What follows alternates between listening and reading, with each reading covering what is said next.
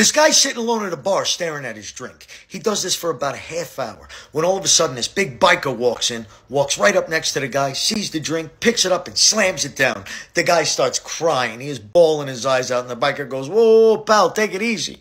It was just a joke. Let me buy you another drink. I can't stand it, another man crying.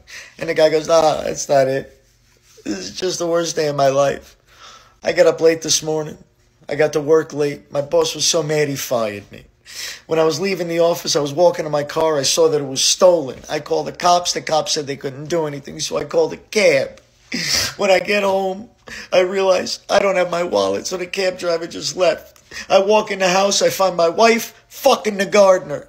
I leave. I come to this bar. When I'm just thinking about ending my life, you gotta walk up and drink my poison.